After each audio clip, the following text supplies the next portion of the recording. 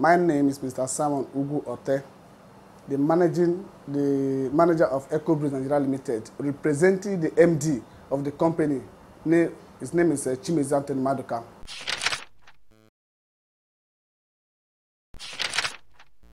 Basically, Tyre lasts at least 5 years before it will expire. For instance, if Tyre has been produced 2018, for instance, it will take about 5 years before we talk of expiring date. But Tyre doesn't have a specific expiring date written on that particular tire. What the tire normally you will see on the tire, written the date you see on the tire is the production date. And that production date will last for 5 years before the tire will expire.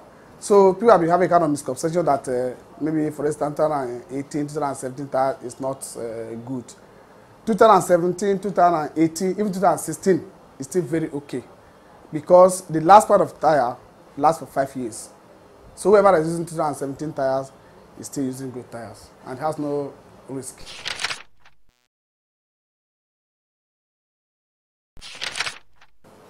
My advice to the customer, the prospective customer, I should advise them on the way they use the tire first before I will tell them much about the date. Now, one important thing about tire I want the end user should know, there's something we call a PSI. That's what affects tire mostly that people don't know. The PSI is the pressure of which the tire can carry. Now, for instance, if you want to pump your tire now, so we will go to roadside, and those roadside for now don't even know about any PSI. They just pump it 50. While some tires might not even up to 50. If you check that, if you check any tire you are using, there's a particular number written there. Some is 36, some is 40, some 50, depending on the type of the tire you are buying and depending on the product. So you check the PSI first. That first tire will determine the level you pump it. For instance, if you pump the tire of 36 up to 40, that tire will not have a space. And when that tire is moving, when you hit pothole, it will not expand. It will not be able to bounce again because it will become stiff. Because it's pumping beyond the level of that pressure it will carry. And that is why in most cases, when those people that buy tire from us, when they buy tire even 2018, 2017 or 2019, the current date, they will have problems, begin to complain that it's because of the date. It's not a date. As far as you buy within that 5 years, it's still okay. So what I would advise them is to check the PSI. Anytime they want to pump tire for you, check the PSI. Ask them for now to check the PSI before they pump it.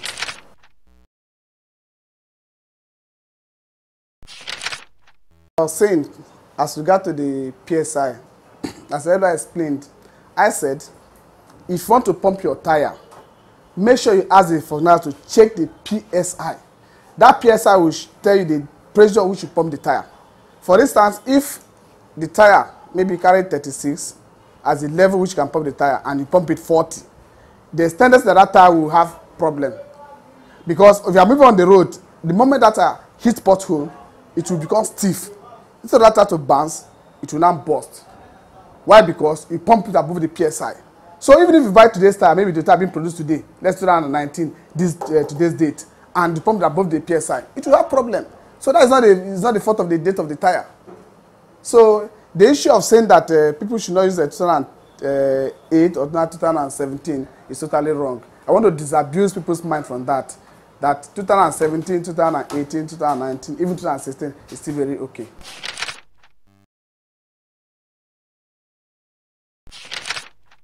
Most of the road safety, they don't even know much about tires. It sounds funny when they will arrest somebody that's using 2017 tires. Meanwhile, what they are using, sometimes even go beyond that, go below that. So I would advise them that they should learn more about tires so that they will stop harassing innocent citizens. For instance, if anybody uses 2017 tires, road safety has no right to arrest that person because the production date state 2017, and that tire will last for 5 years before we talk of expiring date. So I would advise them that should learn more about the tire itself before they will now harass the innocent citizen.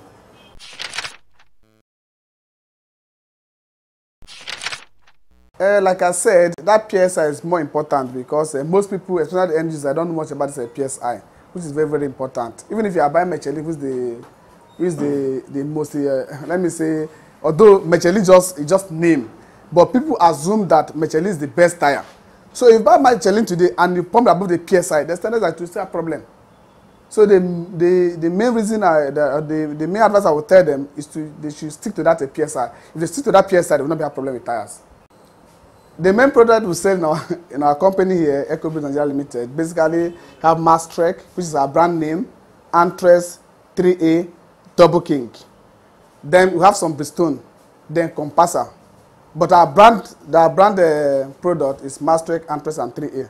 NYC in Nigeria is from this company, and they're affordable and very good because it certifies Sun. Sun has given us a certificate, and we cannot report based on the standard of Sun. So our tires are very, very good compared to other tires they sell in market here. It's one of the best tires. Yes. If you buy any tire, check the body of that tire. It's boldly written beside where the sizes are written there. So you see the PXI there. They'll write the number beside it, either 36.